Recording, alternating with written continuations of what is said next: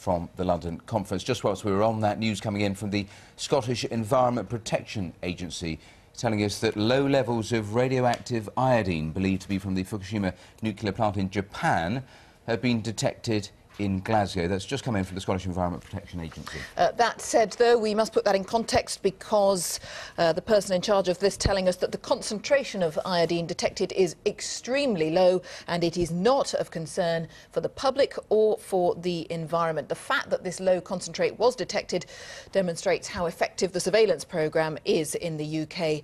That's the surveillance programme for radioactive substances. That news just in. It's exactly 12.